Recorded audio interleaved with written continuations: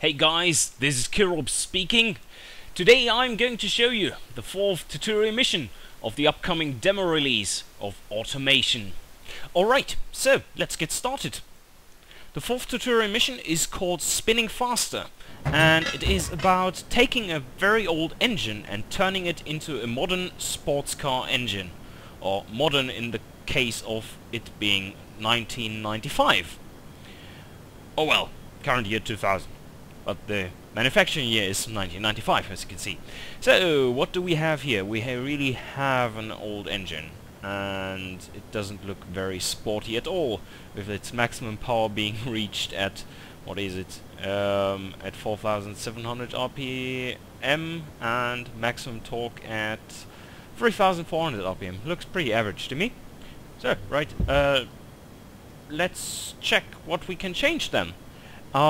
As we can see here, the list of specifications has grown since the last tutorial mission. This one is much less one-dimensional than the last one, and the previous tutorial missions in general. We do have a cost restraint right now, and yes, we have to work around this somehow. So now we can't just choose all the best parts. But we want to build a sports car engine, so we should choose something else than cast conrods probably, which allow us a maximum RPM of very low, because we're going to go to 8,000 RPM as a limit. So I would say, as conrods are the weakest spot in here in this list, here we are at average with a forged H-beam. I think we go to I-beam steel conrods, and we take a forged steel crank, and we take forged pistons. That should be a rather good compromise between cost and performance in this case. So let's check what we have on the second tab. And I see, yeah, that's not very sport engine like. 2-valve pushrod engine. That's fun, right? So no, but we don't want to have those on a sports car engine in 1995. So let's try to go for a dual overhead cam and change from 2 valves to, say, 4 valves. We see the man hours climbed drastically also, but well, we have to invest somewhere, right? Then we are getting to compression, and as this engine is working with the carburetor currently, it needs to be set to lower compression setting. But we will change the carburetor system to a modern fuel injection system, so we can up compression a bit already and see where we go. Then we have the almighty cam profile again, and as we remember from previous scenarios where we want to have more power in the high RPM range, we will have to change it to something around 60. So here I will just start out by going to 65 and see what happens. Oh yes, then we have both variable valve timing and variable valve lift as options. And sadly not the combination of those two, which will come in year 98. Or yes, 98. But we're in 95, so sadly, no go. Okay, so I will take well,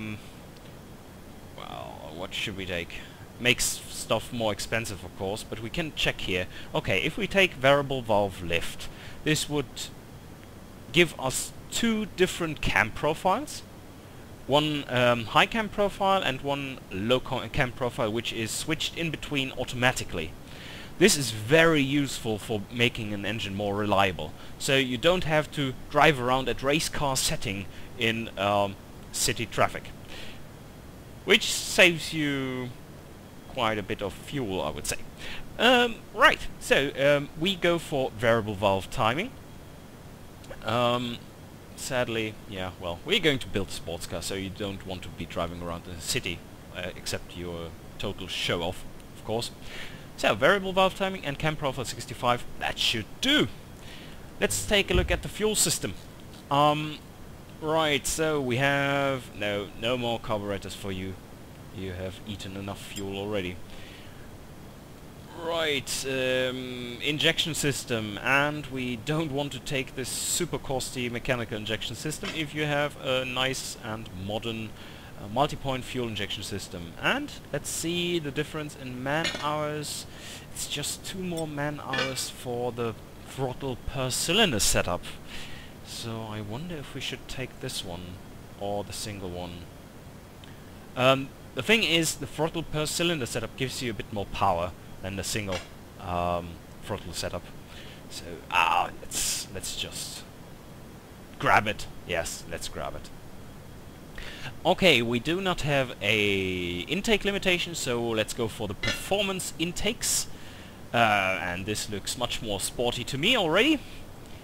And we're not going to run leaded fuel anymore in 1995, at least not as long as we are not in the Australian outback. So we are going to use what kind of fuel? Regular unleaded. That's about the same run rating as before as well. Okay, then we have emissions as a limitation, and right, so we want to be both efficient, so we up this one. Remembered the bug of the slider, so efficiency is up here too. And fuel mixture probably a bit lower. Let's just choose a medium setting. And the RPM limiter. Okay, what do we have here? We want to set it to 8,000 RPM. Right, okay, I think we're done with this tab. Let's jump to exhaust. Okay, so you probably would like to have something a bit more sporty than that without sacrificing too much in the cost department. So you're not going for this pretzel, but maybe for, because this is too many man hours, but maybe for long tubular headers that could work, or saving 0.7 man hours with just tubular headers. Let's go for the long ones. Right, and we are going to produce something. Well, if we do it really well, we should be producing something like 200 kilowatts, I would assume. Modern, rather big race car engine, right? So, let's see what we have. 430 kilowatts. No, that's a bit much. We don't want to sacrifice low-end torque either, because this gives you... Oh, no, okay. We don't really need low-end torque, because we do not have a responsiveness rating. But well, can't hurt, right? To have it right. Yes. Oh, yeah, we have a loudness requirement. So if you go up to 6-inch pipe, you will make quite an impression in the city driving around. But that might not be a positive one. Everyone will think you are a complete douchebag. So let's go for a reasonable setting. Okay, high-end power should be not limited by exhaust size. It's 275 kilowatts can be put through this baby. Okay, then, right, we have this emission requirement, so there is no way around using a three-way cat or a high-flow three-way cat. Catalytic converter, that is, of course. And let's see, for the man hours, okay, that's quite a change. The high flow one is of course better for sports cars, but well, it is more costly. So we'll see where we end up. Let's take the good one for now. First muffler, no, we don't need no first muffler, or maybe we do. Yeah, probably we actually do. Okay, let's go for first muffler straight through, and then we take a reverse flow muffler at the end and hope for the best. Right, okay, the engine is ready and set up for revving, and let's go.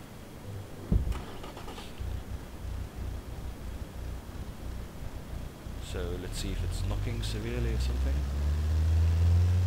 Does it look like it? Looks good. Torque kicking in.